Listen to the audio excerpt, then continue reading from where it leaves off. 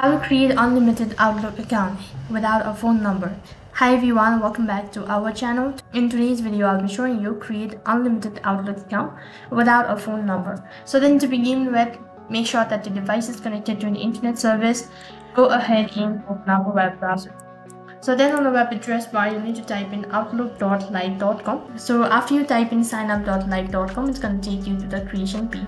So here you're going to ask to create an account or an address for an Outlook. So type in the address and tap on the next button.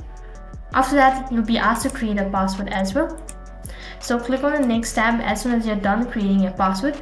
So you'll be asked to type in your first name and then the last legal name. Click on the next button after you've done that. Now select the country's code and then enter in your date of birth for the age verification and tap on the next button. In order to confirm that you're not a bot, you'll be asked to solve some kind of puzzle. So make sure to go through it all by tapping on the next button.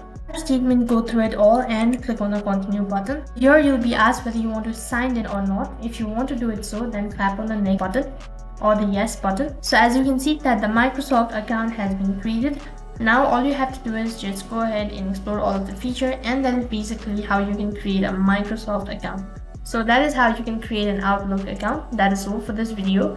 I hope the video was helpful. Make sure to like, share and subscribe to our channel. Thank you for watching. See you in the next video.